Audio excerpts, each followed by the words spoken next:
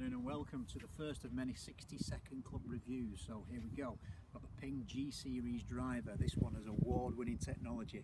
Really does do what it says on the tin. You've got the turbulators on the crown to help the aerodynamics, keep the club squarer through impact. Sits really nice behind the ball as well. The face is nice and deep.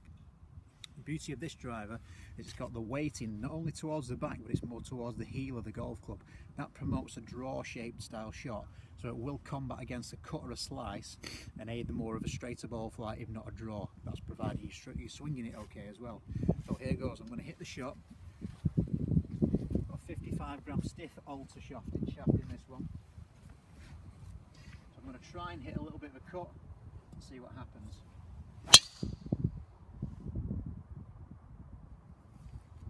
Straight as an arrow. Sounds good as well. This thing really does do what it says on the tin.